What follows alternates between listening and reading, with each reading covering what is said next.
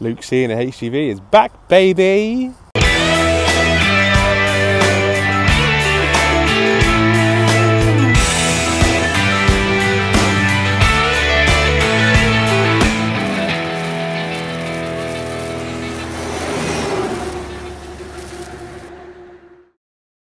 Okay, let me first start by saying that this is a normal vlog. There will be dashcam footage, there will be GoPro footage. I'm just recording on my phone at the moment because I'm on site, as you can probably tell, and there isn't really much that you can see.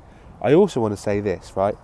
If you recognise where I am, don't tell me in the comment section down below, because I'm trying to stay incognito, and I know that's hard in that thing there, but I'm trying to stay incognito, and I don't want people from businesses not liking the fact that I'm filming on their premises. So I can tell you that I'm in Bristol, but if you recognise the place I am, don't go telling everybody. Just do me that one favour, because I want to be able to record a little bit more freely than what I was when I was doing the bags. So yeah, don't tell me where you think I am. I'm in Bristol. That's all you need to know. Yeah, so we're currently getting tipped. We got here at 6:15 this morning. It's about, actually I don't actually know what time it is. It's about 7 o'clock now, and I think in about half an hour's time they should have fully tipped me. We've got to go back down to Southampton, get this 20-foot container box taken off, and then we'll obviously get another one put on, but I don't know where we're going yet. Apparently we end up going to Evesham after a Bristol run, so could be going to Evesham, which involves going down Birdlip Hill and towards sort of Cheltenham sort of area. But yeah, this is my new truck. It's called the Bandit, if you didn't already know. It's quite a smart looking truck. Oh, not that you can really see much of that angle. And it gets photographs taken wherever we go. All day yesterday, I was getting photographs taken, and I was sat in the cab and I was like, what have I done wrong? And then I realised I'm in the Bandit. I turn up to site at every place I go, and photographs just end up getting taken. So, but I can't blame him. It's a nice looking truck. Anyway, I'll reconvene with you when we are leaving, and hopefully that'll be right now. No, it isn't right now actually, because I want to tell you something that happened this morning real quickly, just before I turned up to this site. I was coming around a roundabout, and I saw that there was someone laying on the floor on the roundabout. They come off their motorbike, and there was a lorry already there, like a rigid lorry already there with his hazard lights on, and the car that I was following stopped on the roundabout, put his hazards on, and then I sort of thought, I'll stop as well, block the roundabout up completely to avoid anyone coming around too fast, and put my hazards on. And then I got out the truck and I sort of tried to help out in whichever way I could. The two guys that were there before me helped the guy up. They helped the guy get up, and we took him to the side of the road just to make sure he was all okay. He was limping, so he hurt his leg, and then we all three of us sort of lifted the bike up and basically took the bike off the road, put it on the pavement next to the biker, just to get it off the road and clear the roundabout up. And yeah, so me and the driver in front eventually left because we didn't see what happened. It already happened before we got there, and it was between the lorry and the motorcyclist. I'm not sure what happened. The lorry driver said he come round the roundabout and just fell off. It was too slippery. So maybe going too fast, I don't know. Not my place to judge, I know the facts. But I got dashcam footage, and but only of him on the floor, not of anything actually happening. But yeah, that's what I want to tell you. Anyway, let's get moving. Okay, good morning everybody. Yes, we are back. I'm still feeling a little bit poorly, but nowhere near as much as I was. I could barely talk. It was like so much effort just to talk, so I just didn't feel like vlogging, to be honest with you. So hopefully you can understand. If not, then tough. But yeah, I've still got a cough. I've still got a bit of a blowy nose, and my voice is still not 100% perfect, but I think it's adequate enough to do a vlog. Like I said, over the weekend I should become 100%. I'd say I'm more sort of like 95% at the moment, but it's good. We're alright. We're alive, we're well, we're working, it's all good. You can't moan about that. Right, so situation is this. We just delivered the box off in Bristol, where I last spoke to you guys, And upon shortening the trailer, I've explained this before, so it's a 20 feet box, it sits in the middle of the trailer, but when you tip, you've got to shorten the trailer, you've got to move the box back. Anyway, I did that this morning, and as I did it, I heard a crunch, and I was like, oh, that don't sound good. So I had a look, and I couldn't see anything that was wrong, so I ignored it.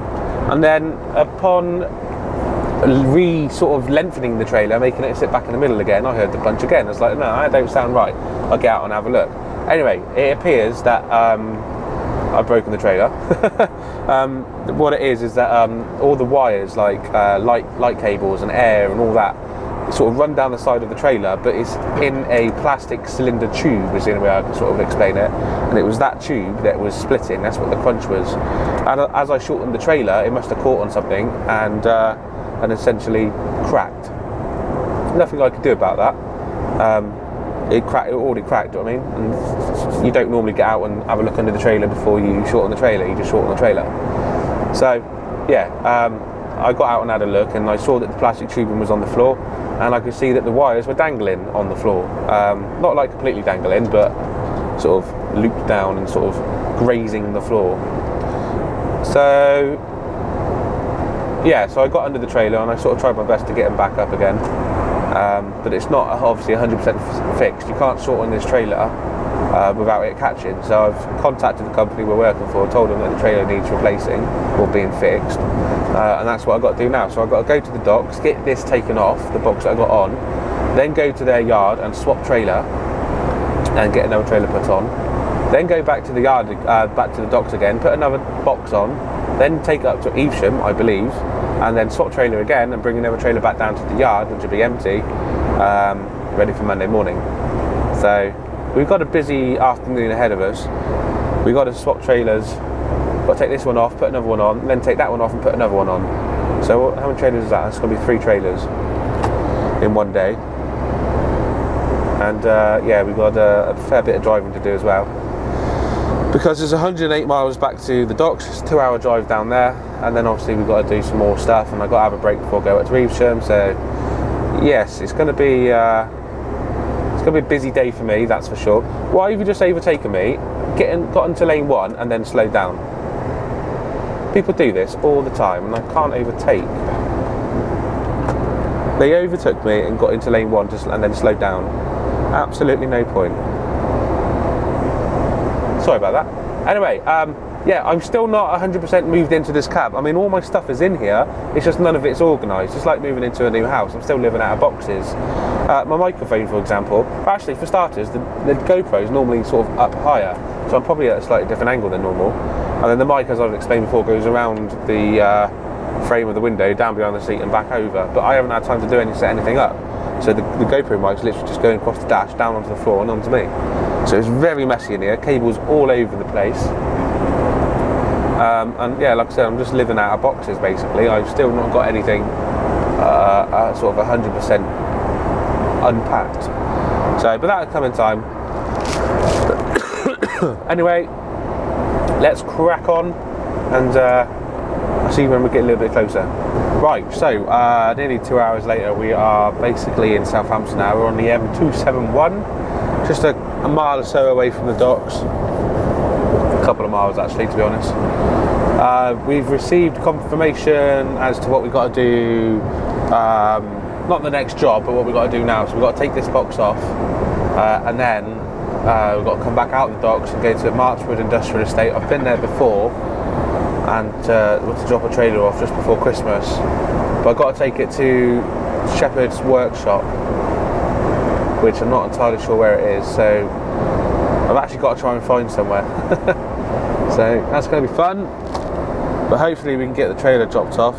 Then I've got to make a phone call and find out which trailer I need to hitch back up to, then go back to the docks and get a box put back on, but I don't actually know where I'm going yet. It's supposed to be Evesham, but I haven't actually had confirmation of that. So yeah, it's still early in the morning. It's still like, well, it's 9:45 just gone, but it depends on how long I'm going to be in the docks for. I'm hoping I can be in and out in half an hour. I'm hoping, but you never know. I've been in there 20 minutes before. I've been in there 2 hours before. sort of hit and miss. You just got to kind of hope for the best. Even if it looks really, really busy, you can still be in there for like only 20 minutes like I was yesterday. But if it looks really, really quiet, you might be in there for 2 hours. But we'll see. Got an empty box to come off. Hopefully they take it off soon. We'll soon find out. But yeah, it's a bit annoying that I've got to do this, because it's making my day a little bit longer. But you know, the trailer needs to be fixed. It's drivable, it's just the cable was dangling down on the floor. Like I said, I've temporarily put it up.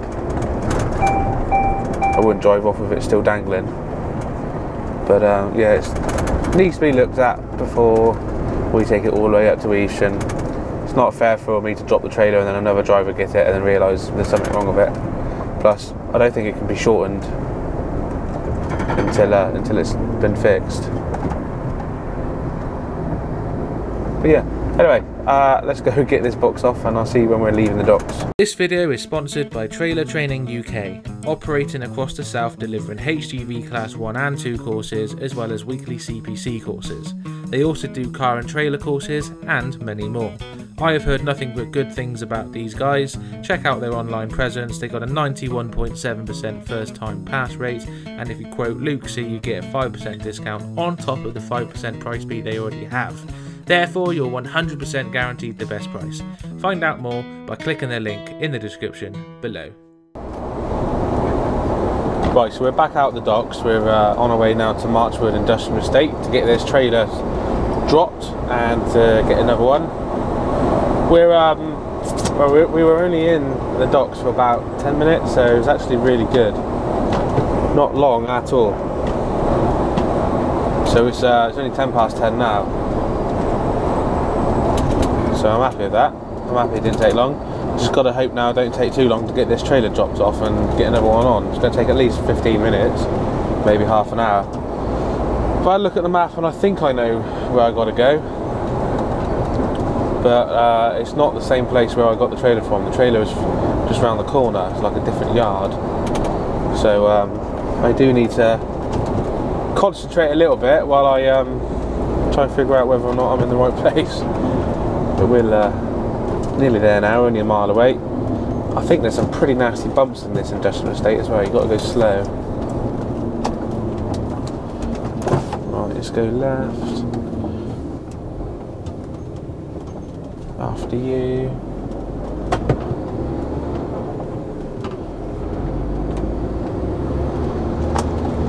Next left, and then we're in the industrial estate. I've been here a few times before. As I said, I come here just before Christmas to drop the trailer off for the Christmas break. That was the last time I did container work. And there's also a place down here called Elliott's. And when I was doing the Glastonbury work out of Glastonbury, taking the containers, like toilets and things like that, it was all Elliott's. So we were delivering it from Glastonbury to either Avonmouth in Bristol or Avonmouth in Bristol. Elliott's in Avonmouth in Bristol or in here in Southampton. That's when we were doing a bit of work for Elliott's. But we're not doing that anymore. I don't know why, but we're not. It might help if I actually have a quick look at this. Shepherd Commercials. That's what I want. Shepherd Commercials.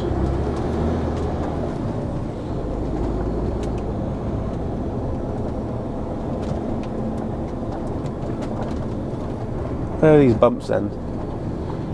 So the yard for the trailer, to get a new trailer, I believe is in there. No, not there. Yes, there. I think there. Well, I'm only going to be a cab anyway. I'm not going to have a trailer on me, so it should be relatively easy to get into. ATS. So maybe it's on the other side. Well, I see a building that says Shepherd, so it's going to be there somewhere. How do we get in? I could do a complete circle around this yard, so we can go around and have a look. Is it in there? I don't think it's in that one.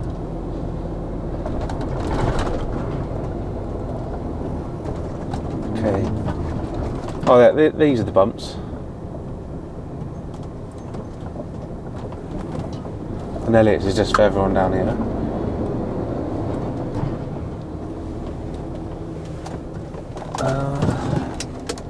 We'll go on in.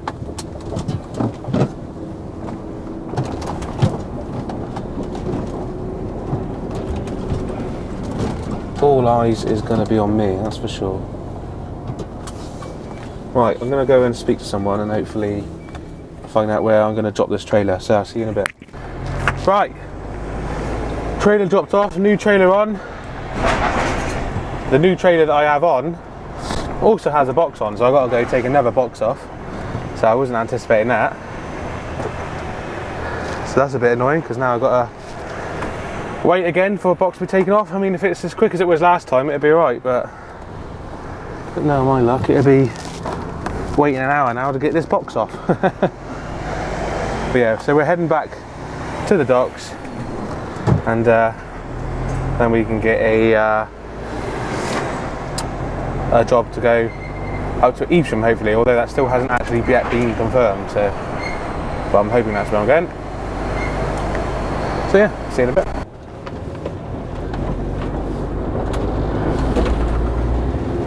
Okay, here is the situation. So we finally got loaded with the container, and we are going up to Evesham. So Evesham is 120 odd miles away. It takes about 2.5 hours to get there, maybe 2 hours and 40 minutes. So it's a relatively long drive, especially when you've only got 57 minutes left of driving time. So I will need to stop and have a break at some point. Hoping I can get to Topham services on the A34, because I don't want to have a break too early and then not have enough driving time to get up there and then back down to our yard again. Should be fine. Should be able to, in theory, get up there and down from here. But it's just being safe, isn't it? Just giving you extra time. So yeah, ideally I want to go to Topham services. Like I imagined, it took absolutely ages to get that box off and then this box back on, all because I had to do a bloody trailer swap. The way I see it, right, is now it's 20 to 1 in the afternoon. 20 to 1. I was here at, what, 10 o'clock? I think it was 10 o'clock. I'm pretty sure it was 10 o'clock I was here, ready to get a tray, to take the box off and get a new one to go on up. So that's 11, 12, nearly 3 hours I've wasted. Just because of a bloody trailer needed changing. And it gave me extra work in the long run, which boss probably won't get paid for. So anyway, we're on the move, heading back up north from the south. It's quite annoying because I got to go straight past Cricklade, where we're based, to go up to Evesham. It's probably another hour or so away from Cricklade. So yeah, on a Friday afternoon you think, oh, let's go home, because we're going to be passing there about 3 o'clock, I expect, and we're actually going to be going up further up north. I say north, it's Evesham, it's just above Cheltenham, north from here. So yeah, I'm hoping I can get there for 4 o'clock after I've had my break and everything. Quickly tip the trailer, get the new one on, sort of say 15 minutes, hopefully get that done, and hurry up and get back down for the get back down the yard, hopefully between 5:30 and 6 o'clock. That is my estimate of when I'll be back in the yard, 5:30, 6 o'clock. And this morning I started at 5 o'clock, yeah. So we'll be looking at a 12-hour, 13-hour shift, which is fine. We've done that every single day for the last 2 weeks on this job. What I will say is container work is easy, but they tend to be longer hours, but then you're just waiting around most of the day. So like I said, it's easy work. You just got to sit there and find something to do, find something to watch, but it's not too bad. Anyway, let's crack on. Let's go find somewhere to have a break. Right, we are just pulling up now to services, where we're going to have our break.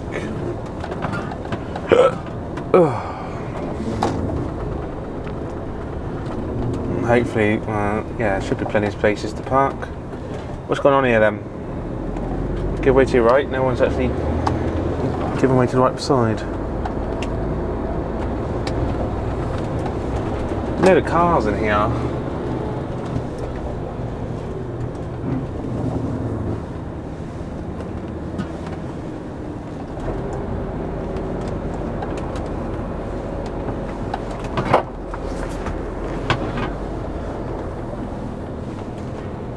Loads of cars in here.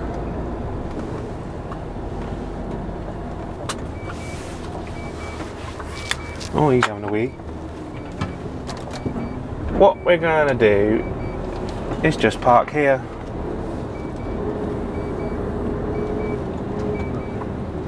Nice and easy. Keep going until the wheels tell me to stop.